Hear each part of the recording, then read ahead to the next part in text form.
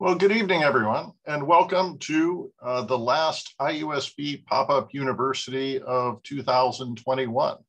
And we have an exciting show for you tonight to think not about the cold and dreary fall, potentially, but to think more about the beauty of the trees we'll be seeing again in the spring with Professor Deb Marr coming to us from biology. Before we get started, I'd like to let everybody know that Pop-Up University is a co-production of the IU South Bend Community Engagement Office and also the Center for Excellence in Research and Scholarship. If you're interested in having IU expertise help in your organization or other endeavors, please feel free to contact Gail McGuire, Director of Community Engagement. Contact information there, or contact me, Josh Wells, Director for the Center of Excellence in Research and Scholarship. Both websites on the screen can be found at academics.iusb.edu. We, of course, want to thank our sponsors, Indiana Humanities, as well as a number of IUSB departments and offices, Series and Community Engagement, of course, but also Academic Affairs, the College of Liberal Arts and Sciences, and a host of individual departments throughout the university. Thank you to everybody. So tonight, it is a pleasure to introduce to everybody Dr. Deb Marr, Professor of Biology. She, along with teaching in biology, she also works in environmental studies, sustainability studies, and our Master of Liberal Studies program. Dr. Marr's research interests include ecology and evolution of plant diseases in short-lived and long-lived species, plant-insect interactions in urban areas and nature preserves, and restoration ecology. She works both in urban and nature preserves to find insights into how ecological communities work. In the words of Aldo Leopold, to keep every cog and wheel is the first precaution of intelligent tinkering. She's going to talk tonight about current research studying old growth forests at Bendix Nature Woods Preserve. They're notable for their size and a terrific fixture of our regional community and heritage. And with that, I think I will stop my sharing here and turn it over to Deb.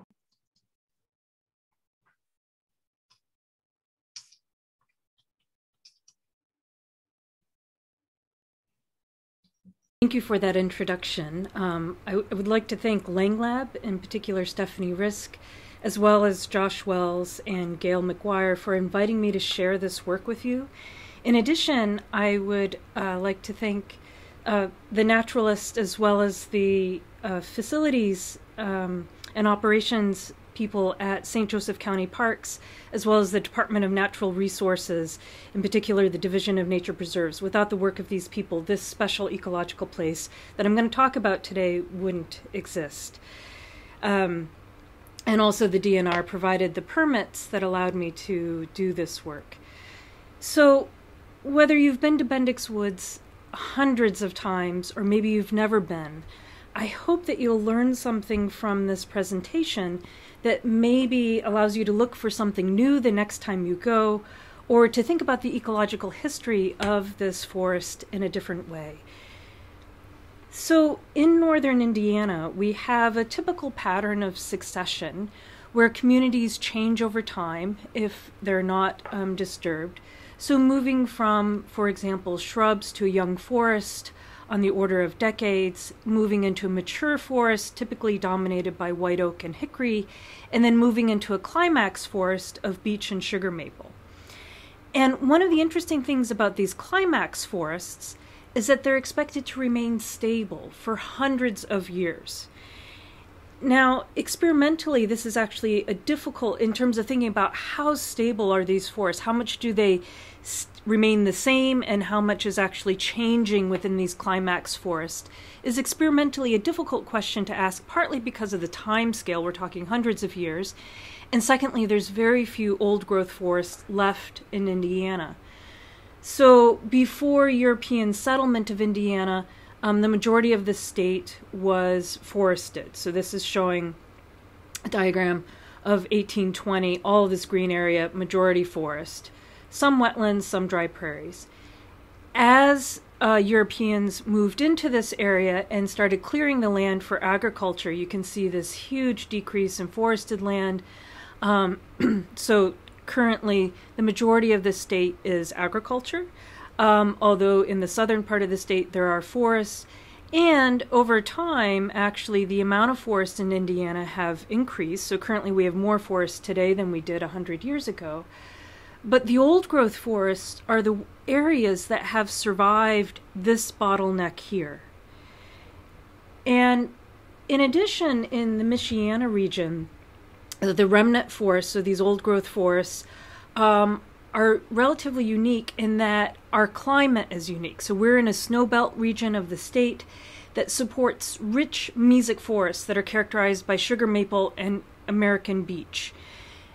Whereas if you move further west, you get into drier forests that are more oak or black oak savanna.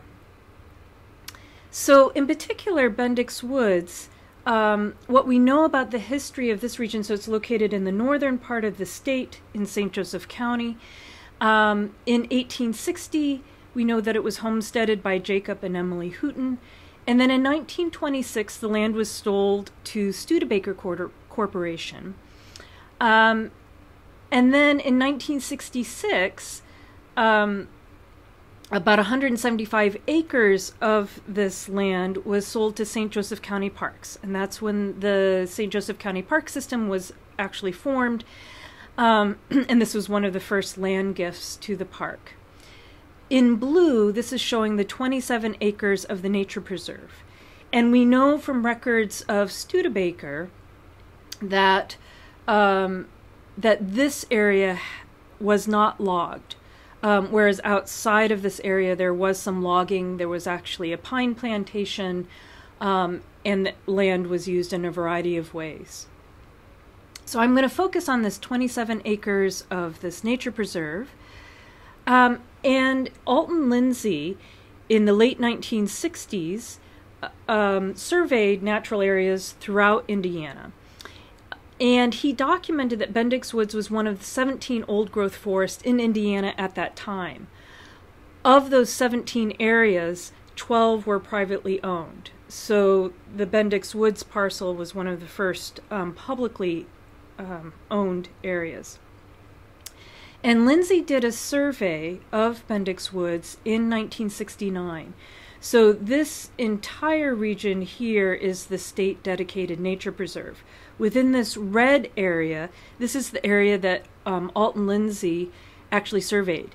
And he documented all of the trees that were present that were larger than 10 centimeters in diameter in this central area of the preserve. In 1980, there was a large straight-line windstorm that affected 25% of the preserve. So 25% of the area trees were taken down. This prompted Vic Riemenschneider, who's a professor of ecology at IU South Bend, and Thomas Blodgett, who is a park naturalist in the St. Joseph County Parks, to establish permanent plots, and they completed a survey of the entire Bendix Woods Nature Preserve in 1981. And the way that they did this survey, so this is showing the entire 27-acre preserve, they divided the nature preserve into 50-meter plots.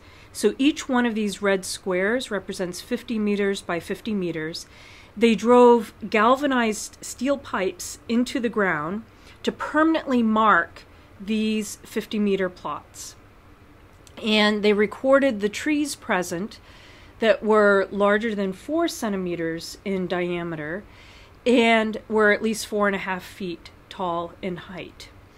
Within each of these 50-meter plots, they further divided these areas into 10 meter by 10 meter quadrats and recorded the trees in each of these areas. So in 2021, we repeated this survey of the entire nature preserve.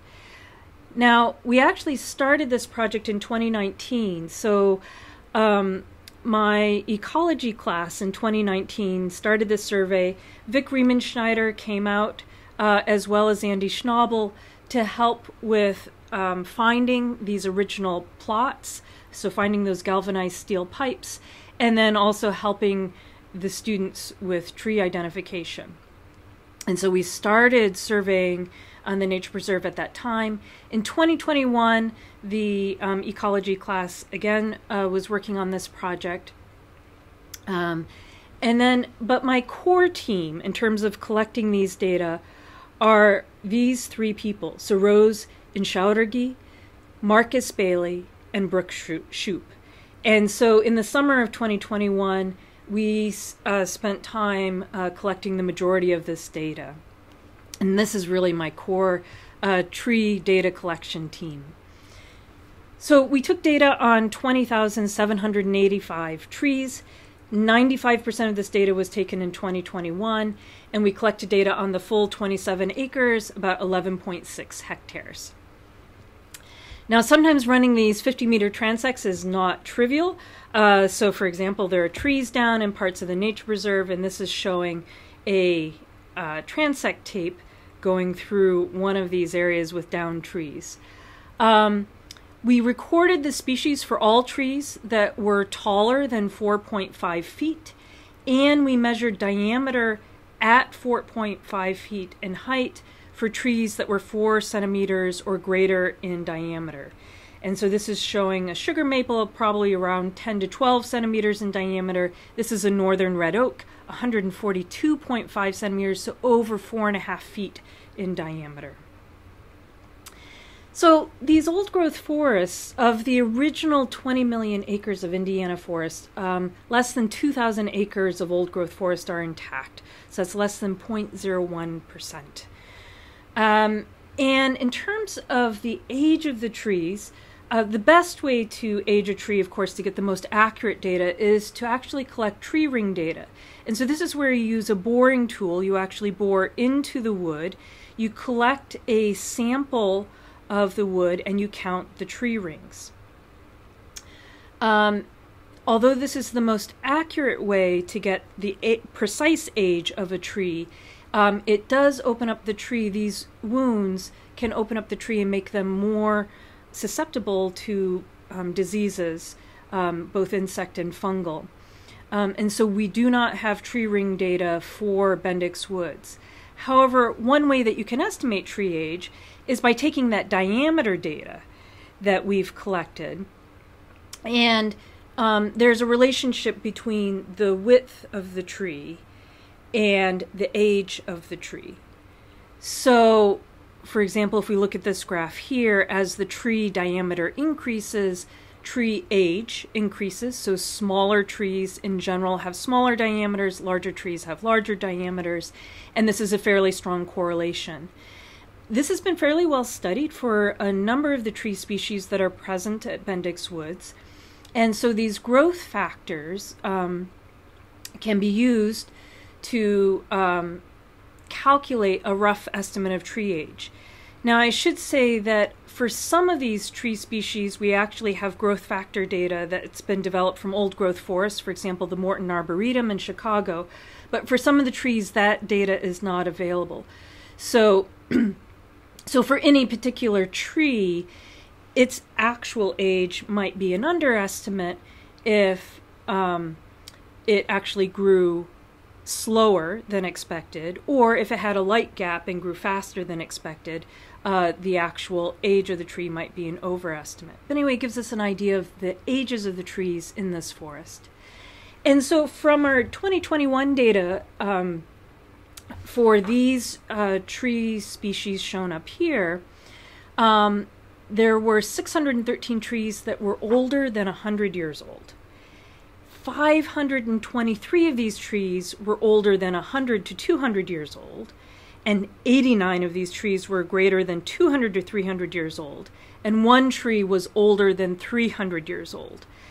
To put this in perspective, so if we look in a little more detail at sugar maples and beech, which are the most common trees in this particular forest, so the majority of the trees that were older than 100 years old for the sugar maples, the majority of them are 100 to 200 years old, and then about 11% of them were 200 to 300 years old. In contrast, for beech, more like 25% of the old beech trees were 200 to 300 years old, and then about 75% of them were 100 to 200 years old. So if we think back in time, where does that put us? And so this firmly puts us in a time when Native Americans were lived in this region. And so, for example, specifically in the northern part of Indiana, the Miami Indians were the major Great Lakes tribe that lived in this region. And if we put sort of a Indiana history timeline on it, the very oldest tree that we documented dates back to about 1650. And so that's before the French explorers, so Robert La Salle, visited Indiana. It's before, several hundred years before Indiana became a state. In 1925, that's when Studebaker actually purchased the Bendix Woods property, and so forth. So these trees have seen a lot, some of these very oldest trees have seen a lot of change over this time period. So if we look at what has been relatively constant, overall tree species diversity has been relatively constant within this forest. So we documented 24 tree species if we include the understory trees. And in 1829, there was a pre-settlement vegetation that was recorded by surveyors. They documented within this region of St. Joseph County that it was dominated by beech and sugar maple, about 25% beech, 28% sugar maple, and that basswood, elm, and white oak were the major associates at that time. One of the things that's definitely changed, although basswood is still a major associate, elm and white oak are no longer, they're present, but no longer major associates within Bendix Woods. If we look at these 24 species in a little bit more detail, so you can categorize tree species based on their conservation value. So these conservation values range from 0 to 10. 0 means that it has relatively low conservation value in that it can grow in a wide variety of habitats from highly disturbed areas. In contrast, a value of 10 means that it's highly conserved and it has a fairly specific habitat requirements, so unlikely to grow in a disturbed area. So the tree species that have the highest conservation values between 8 and 10 in Bendix Woods are these that are listed here. So for example, pawpaw, the alternate-leaf dogwood, American hornbeam, black ash, and blue ash. If we take just a look at a few of these tree species, so for example, blue ash and black ash are interesting. So blue ash is an understory tree, and it has these interesting four-angled, corky, four-angled stems. And blue ash is, we're sort of in the central part of the range of blue ash. So if you look at this distribution map down here, it goes up into Michigan and goes down into Missouri and Arkansas. In contrast, black ash is really more of a boreal species. So you can see we're sort of on the southern edge of the range of black ash, and it extends much further up into Ontario and Quebec. And then pawpaws, we're in the northern part of this range. So pawpaws generally have a more southern distribution, as shown here. So one of the things that I find interesting about Indiana is that it's really kind of at an ecological crossroads where you can find a mix of these boreal species, southern species, and then of course for some species we're sort of smack dab in the middle of that geographic range. So for quite a few of the tree species, they have moderate conservation values between 4 and 5, And so these are examples of those tree species here.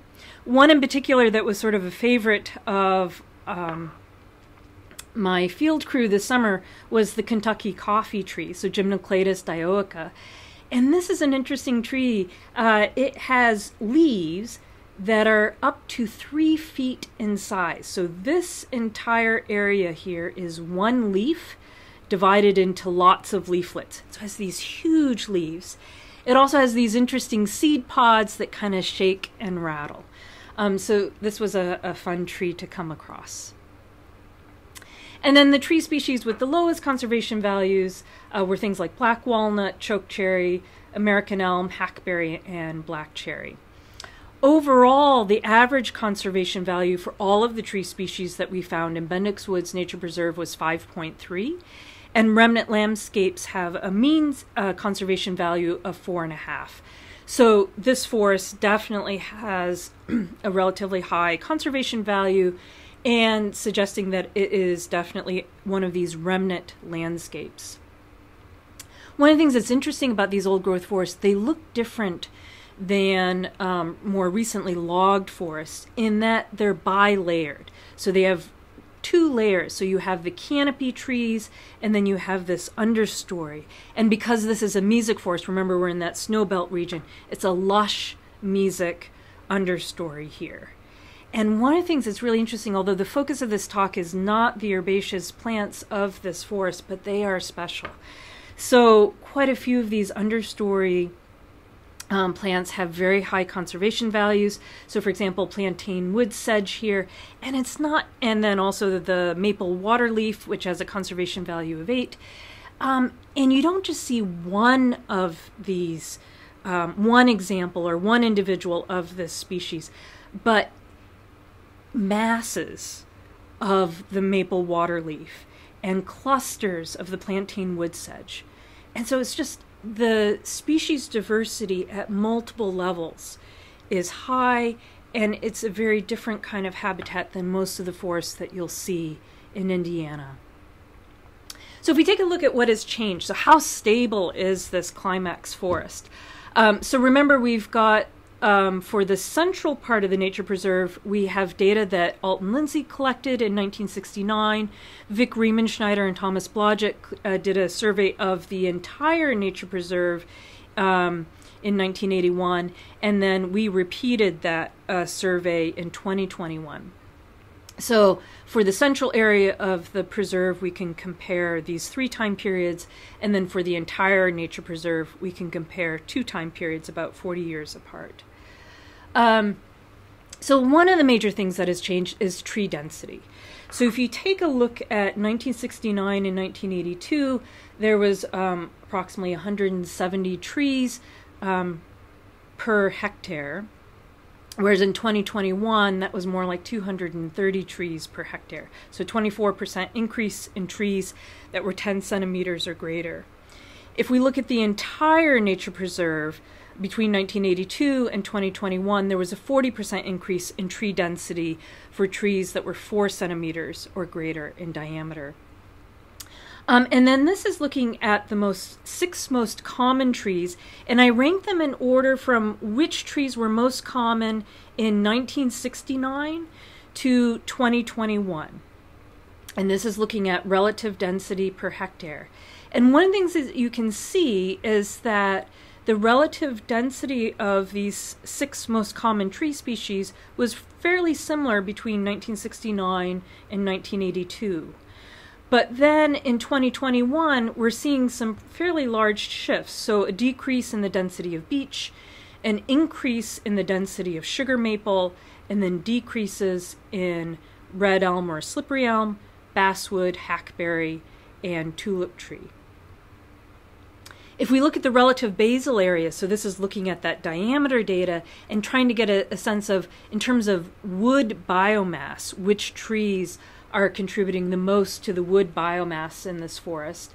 So again, in 1969 and in 1982, relatively similar in terms of beech contributing the most to wood biomass, and then sugar maple, the red elm, basswood, hackberry, and so forth, but we see a shift in 2021 to an increase in sugar maple.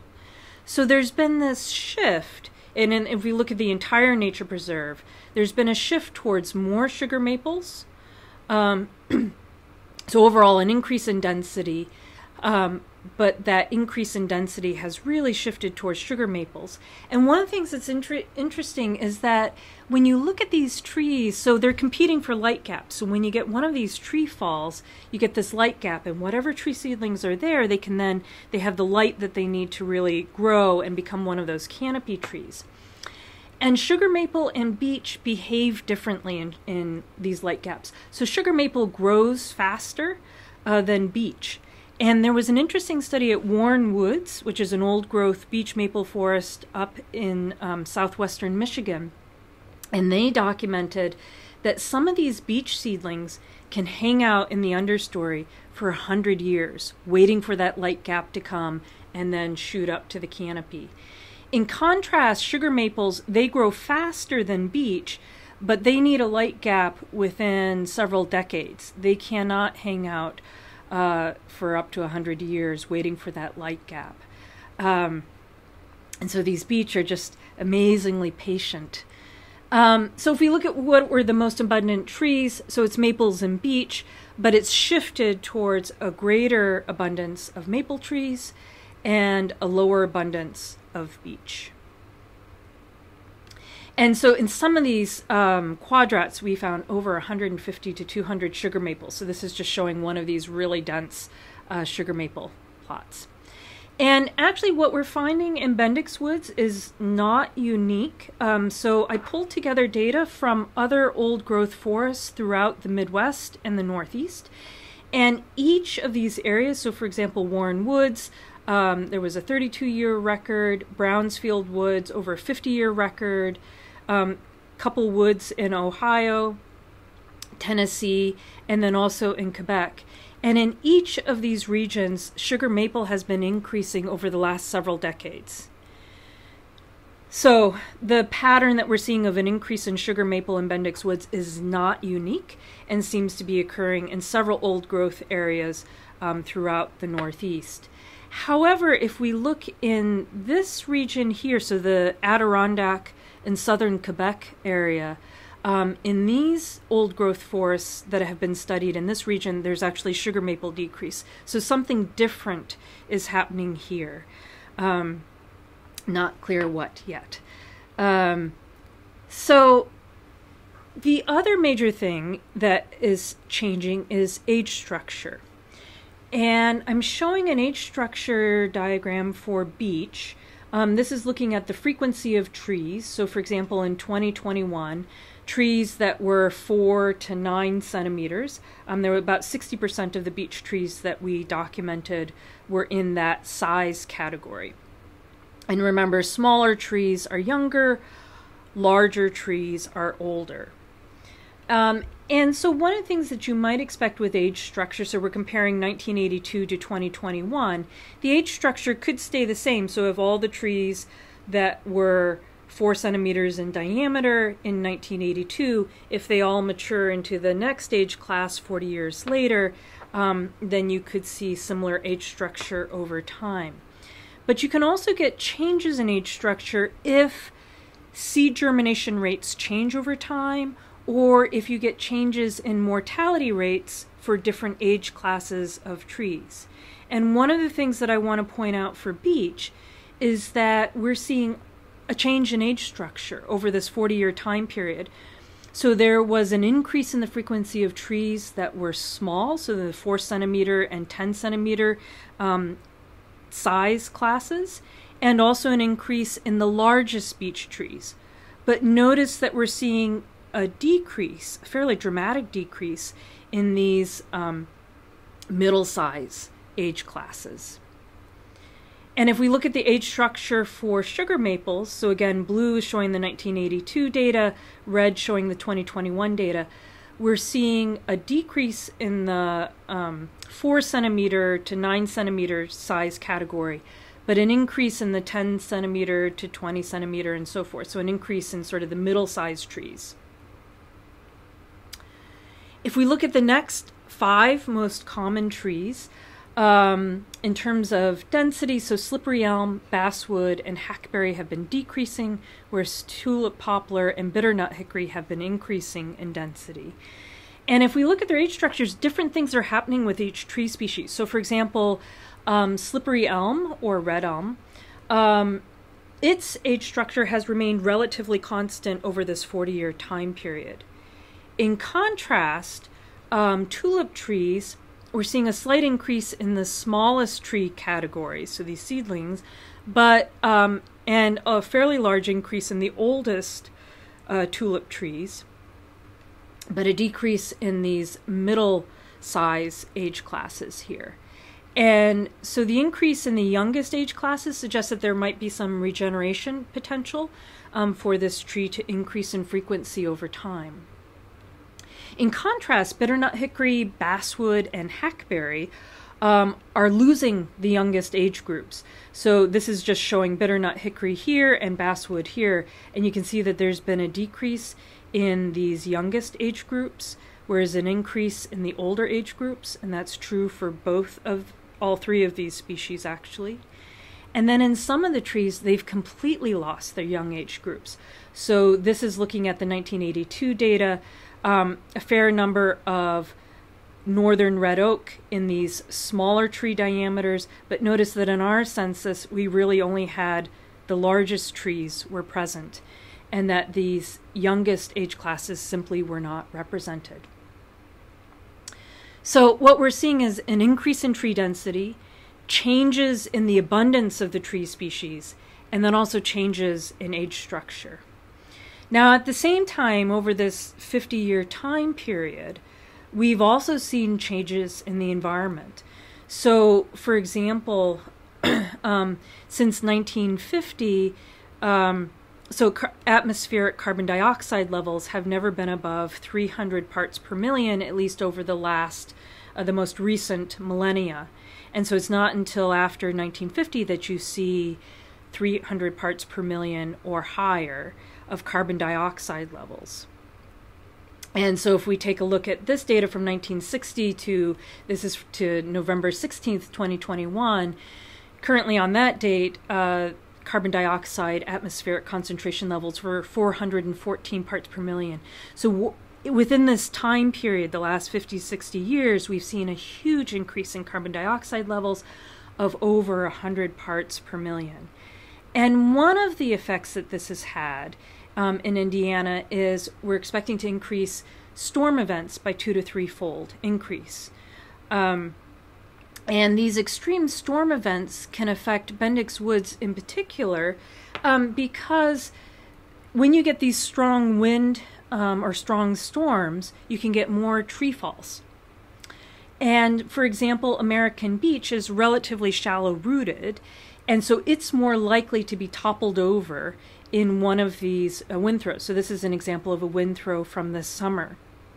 So here's a beech sapling, and then one of these older trees that's been toppled over by wind. And so as you get more of these windstorms, we might expect more tree falls to occur. So we're going to get more of these light gaps and more competition between those understory trees competing for the canopy.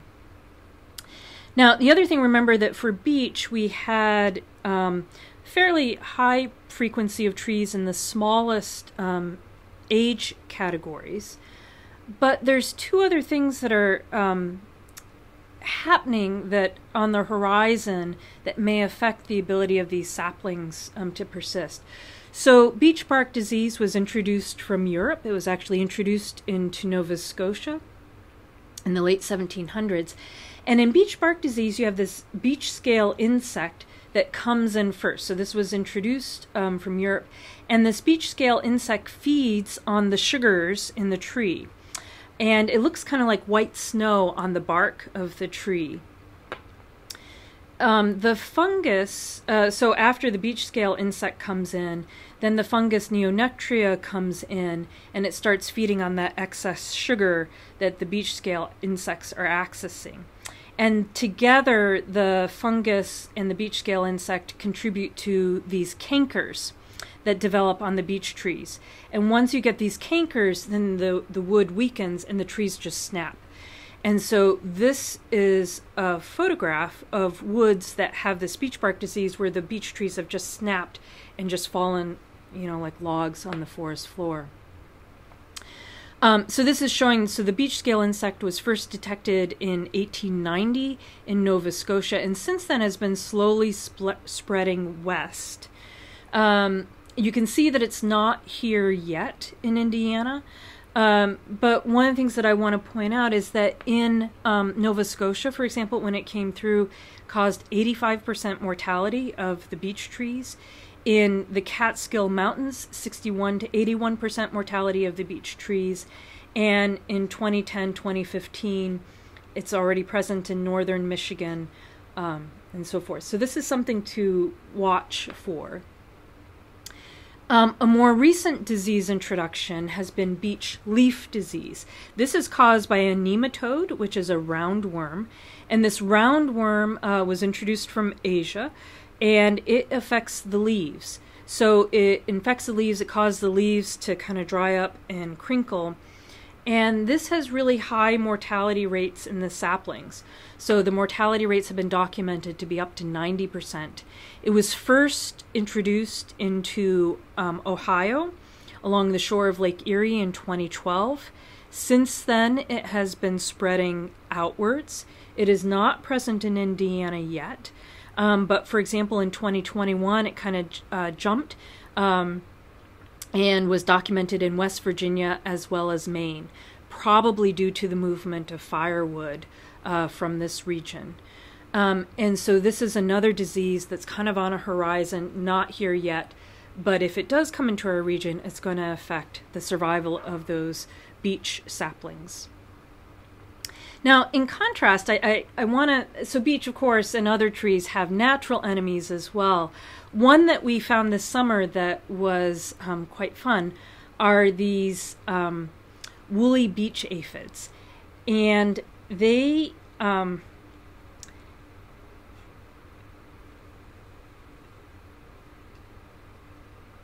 if I show this video here, so you can see these beech woolly aphids. So they are hanging out in high densities on the branches of beech trees, and when you get close to them, they start wiggling, sort of doing a boogie-woogie dance.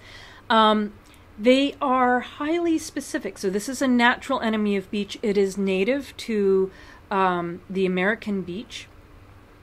So we were just looking at the nymphs of these woolly beech aphids. They congregate in these high clusters, and they wave. So as a defense mechanism against predators such as birds. They also feed on the sugary sap of beech, and that sugary sap then attracts a highly specialized fungus that feeds off of that excess sap that's excreted by the aphids. And in years when you get high levels of these woolly beech aphids, there's a third player that comes into the system. So the larvae of this harvester butterfly come in and they consume these beech aphids. And so this is what the mature butterfly looks like, and then these are the larvae here. And so we sort of have this balance between the woolly beech aphids, the fungus that's highly specialized and feeding off the sugars here, but then also this predator that helps keep in check the woolly beech aphid populations. And so the beech seedling mortality from this, from the woolly beech aphids is only about 10%, so relatively low. So it actually helps kind of although beech can be a really good competitor because it's highly shade tolerant, it can help keep the beech saplings at a lower level and help maintain diversity of trees in forest. And so a very different effect from those introduced diseases that were causing 60% or higher mortality of the beech saplings. So what we're seeing is a shift from a beech maple dominated forest to a maple beech dominated forest. As we get more tree falls and light gaps, that's going to favor sugar maples as well as tulip poplar. We have these new diseases that are targeting beech, and that's something to watch out for. And then the last thing to take a look at is competition with understory trees. So the two most common understory trees were pawpaw and spicebush. So first we'll take a look at pawpaw. This was by far the most common understory tree. We documented over 5,000 of them. It was about 27% of actually the total trees that we took data on. And this is looking at a pawpaw. It's an understory tree. So this is a pawpaw tree here, and you can kind of see a little grove of pawpaws here. They can grow in clonally and become quite dense. There was a study in Ohio that showed that tree seedling establishment was lower under the pawpaw trees. And so one of the things that we took a look at, so remember we took data in these 50 meter by 50 meter plots, and then within each plot we have data on 10 meter by 10 meter quadrats. And so we took a look at which quadrats had high density of pawpaws and which quadrats had low density of pawpaws.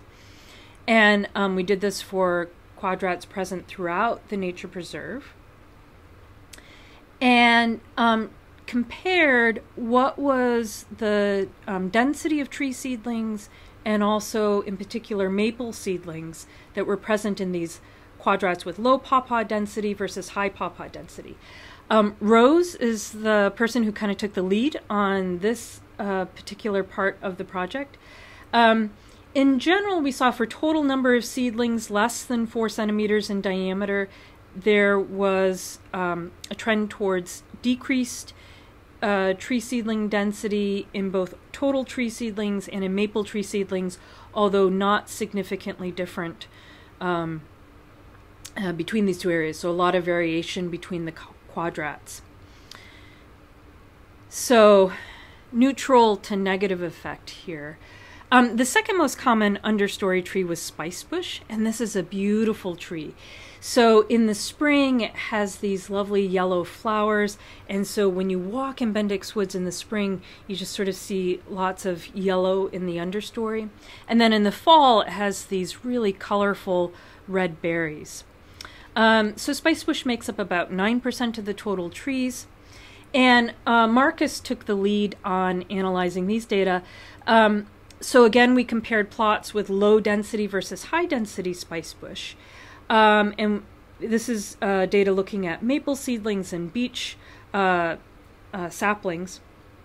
And you can see that there's a tendency towards, in the plots with high density of spicebush, we tend to see more maple seedlings and significantly higher beech saplings.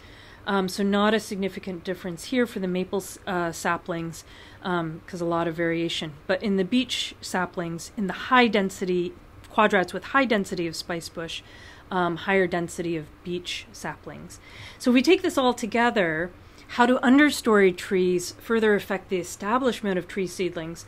For the pawpaws, we're seeing neutral to perhaps negative effects on tree seedlings.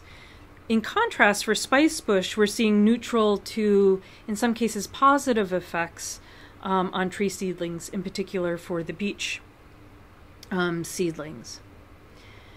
So if we look at the predictions for climate change in terms of tree habitat suitability by 2100, so looking into the future, these tree species for the northern part of Indiana are all expected to decrease.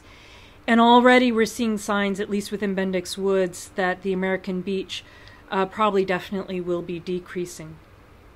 In Bendix Woods, we're actually seeing an increase in sugar maple throughout northern Indiana. It's expected to see no change, and then increases in yellow poplar or the tulip poplar tree here. And then also as we move closer to 2100, so we're expecting new habitat, so new tree species to come in and get established. And so I just wanted to share with you, as in your next walk through Bendix Woods, maybe a few new things to look at. It's an opportunity to walk back in time, to see what an ecosystem looks like that hasn't been disturbed. And to see some of these, sort of a glimpse at how an ecosystem might function under these old growth conditions. And both the understory and the canopy is just amazing in this area. So it's an opportunity for time travel. Keep an eye out for those beach diseases. So in particular, that beach scale insect, that's going to kind of look like snow on the beach trees. And then for the beach leaf disease, that's going to look like crinkled leaves there. So keeping an eye out for that. And then finally, this is just one nature preserve of many that are present throughout Indiana. Each one of these nature preserves has a unique ecological history that can't be replaced. And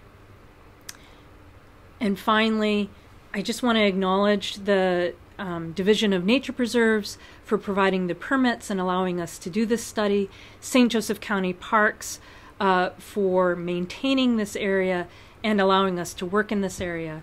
The funding sources that supported the students this summer, and then finally field assistance. And I want to thank you for joining me this evening. Thank you so much. Sure. Thank you so much. Can you hear me okay? Yeah?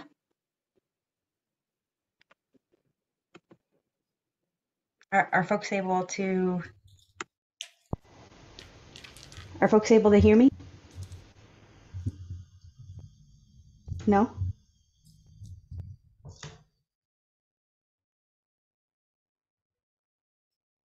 Oh, great. All right. Wonderful. Dr. Marr, can you hear me? That's I can important. Now. Yeah. Okay. Yes. I can't hear you now, though. So, oh, okay. We'll can you hear me out.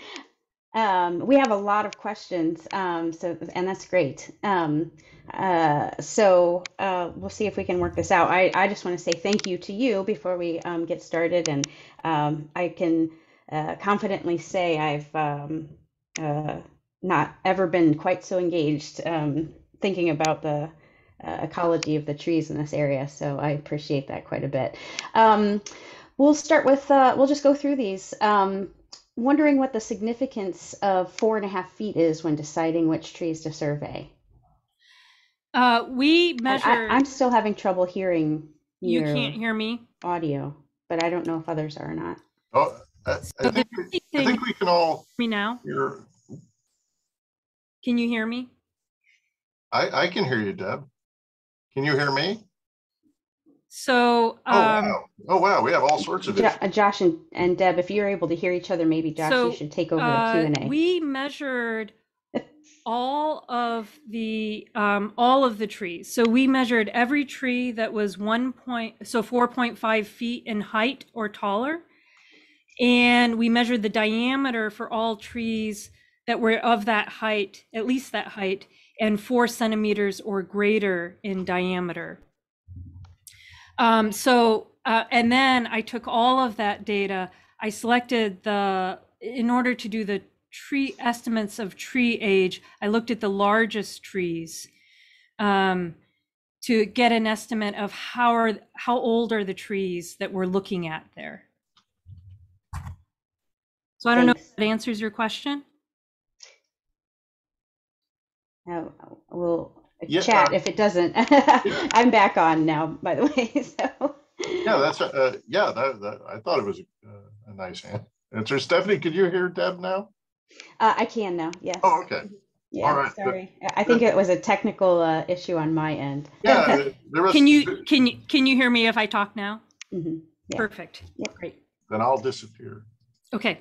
Next question is whether any of these species would be considered invasive, or if there's a threat of invasive trees taking over these old growth. One of the things I was so concerned about this, because of course we have Norway maples that are in this region. We also have potentially white mulberry trees that could be coming in. We did not see invasive trees in Bendix Woods this summer. So at least so far, all the trees that I listed there, they are all native trees. So it was a very happy occasion. Great. Well, other than a lot of positive feedback here, there's thank you so much for echoing what I feel. It's just great. The next question is what we can do. Those of us who have listened to this or are listening to it in the future, what can we do to support the Bendix Woods ecology? Yeah. So one of the things that I have a concern about, so there's a fence that goes around the nature preserve. There's not much buffer on the other side. So just outside, there's all sorts of things that are happening from, cornfields to roads and movement of trucks and so forth through. So if we could create a larger buffer to decrease the edge effects, that would help protect the nature preserve from invasive species getting in. So that would be helpful. The other thing is supporting the division of nature preserves. So these little pockets, we actually have a brand new nature preserve that, so Leidig Bog, you might be familiar with, that just got dedicated in 2019. That's in St. Joseph County. And so the more that we can preserve some of these unique ecological pockets, that would help preserve some of our ecological history. So yeah, supporting our naturalists, supporting our parks, and then creating buffers around them so we protect them from getting those invasive species.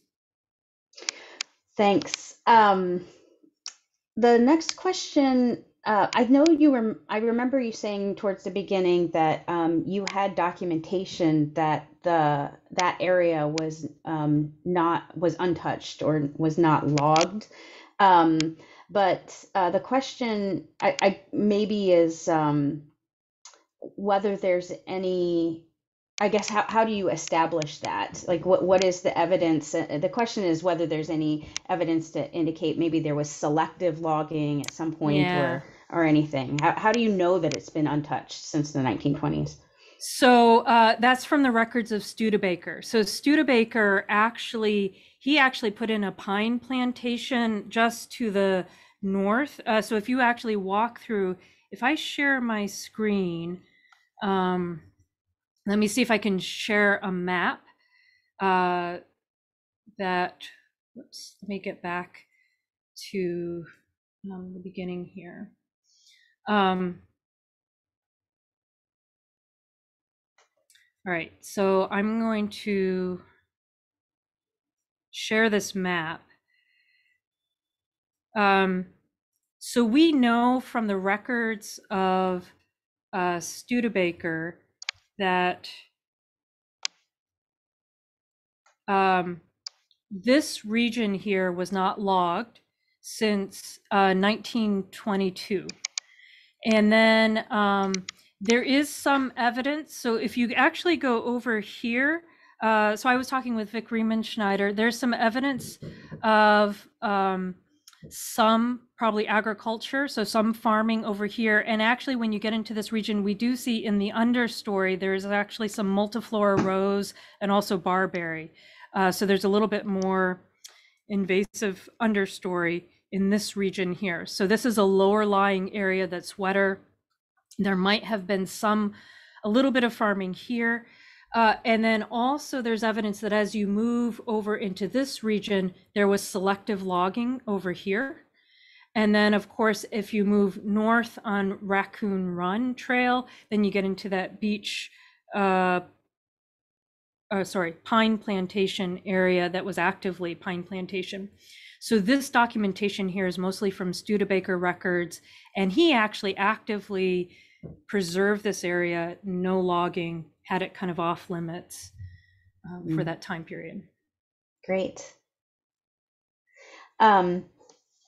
So next question is whether your research includes an interest in the tree species that might have been particularly valuable to the indigenous groups. You mentioned them, I think the Miami Indians, and how I'm looking back at my notes here, that they coexisted with some of these older trees that may have been even hundreds of years old when LaSalle came through. Do we know anything about how how they interacted with the tree species at that time? I don't know. I would love to team up with somebody who knows sort of the history of the Miami Indians and how they were using um, tree species in that region. There is so some of the things that I am aware of course, they were using, for example, some of those seed pods from the Kentucky coffee tree. Some of the Native American groups would roast them in a drink. Certainly, they would have been using some of the wood for different, a variety of uses. But I don't know. Yeah, I would love to team up with somebody who knows more about the history, maybe of what the Miami Indian Native Americans were doing in this region at that time, and see if we could piece together. There's a That would be similar question about interaction with animal species and how they have maybe what that interplay might have been over time and how it maybe has changed over time or not. Yeah, actually, one really cool thing. So bison are pretty much exterminated from Indiana. But if you go back even just 100 years to 200 years to the early 1800s, bison would have been part of this landscape. And certainly there's no bison here now. So how that would have changed, I don't know how much they would have been hanging out in the forest there, but certainly their grazing habits might have affected the understory there. So I don't know. So certainly bison would have been here. How they would have changed that understory, I don't know. The other sort of big change, of course, white deer has increased quite a bit in frequency, and that also affects the understory. And actually, the park just had some hunts, I believe, maybe a week or two ago, to try and lower the deer population, because that can have a big impact on both the tree seedlings that can grow as well as the understory. So in terms of mammals, that would be a big change. And then I would love to team up with an ornithologist. There's lots of woodpeckers out there. There's owl. So barred owl is quite commonly heard out there. But in terms of how those bird species might have changed over time, I'd need to team up with somebody about that. Great, thank you. There's a question or maybe a comment and then a question saying that Steve Sass remembers that Vic documented some butternut, Juglian Centera, and whether that's been recorded in the past, if there are any still there, and also a same question for Ulmus thomasi. So we definitely did not see any either of those species this summer. The Juglans cinerea was in sort of the northern part of the nature preserve in Vic's original survey, and there weren't very many trees. And so we did not document it this summer. For the elm species, so there was red elm and American elm that we documented, but none of the thomasi.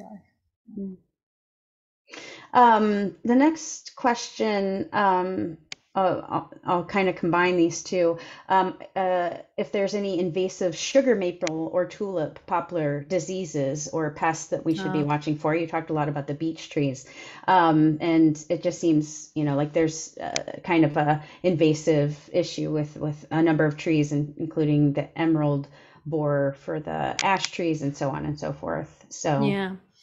I'm not aware of any introduced diseases for sugar maple and tulip poplar yet. That doesn't mean it couldn't happen. But at least the current moment, the major concern is about those two new beech diseases that could potentially move into this area. Quick question, did the pawpaw produce much fruit? No. Yeah, it's amazing. So yeah, we measured over 5,600 pawpaw trees and not a single fruit on them. They do flower, but they're mostly growing clonally. And I think because of the shade, it's a very high shade. So beech maple forest tends to have dense shade. So they are not producing much fruit at all. Yeah. We'll maybe make this the last question of the night. Awesome students. like the student research and involvement here is incredible. Brenda Phillips has noted that they've also made their own presentations about Yeah. a month ago, which were great. Can you leave us with a little bit of your perspective on research immersion and that experience, and sort of how that impacts the students from your perspective, at least? I think research opportunities, particularly if students can get involved early on in their undergraduate career, can make all the difference in the world. In my own life, so I wasn't able to get involved in research until I think my junior year, but it just opened up a whole new world of possibilities, and it opened up possible career. And there's so many career options. But the thing with the research is that you get a chance to work on a project and really sink your teeth into it. And you're not tied to, okay, this report is due in the next couple weeks and that kind of thing. And so you can sink your teeth into more deeply into a question and a project. And the students get to see, especially if they start early, they can start one area and they're like, I really hate field work. There's bugs and there's heat and there's rain and there's trees falling. Or they love it and then can go on in that area. So I think in terms of exploring possible careers, it's a highly valuable experience. Yeah, I'll just say I had the opportunity to do some student research my junior and senior years in the sociology department at IUSB, and it absolutely changed the trajectory of my life. So, 100 thumbs up for that, and I will turn it back over to Josh to close us out for the evening. Thanks everyone for joining. Thank you so much.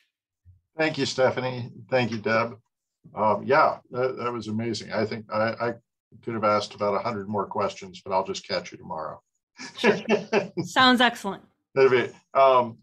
I just want to remind everybody, you can find Professor Marr's video within a few days at the website on your screen, iusb.edu/community-engagement, or just Google IUSB pop-up and you'll be able to find it very easily. You can find YouTube videos for a year and a half now, and watch for our upcoming events. We will be starting up again in February. If you're not on our email list, you can also find a link there to sign up for it. And thank you all for being here. It's been a wonderful year at Pop-Up University, and we're grateful for our audience, and we're especially grateful for Professor Marr's terrific talk tonight. Thank you so much, Deb, and good night, everybody.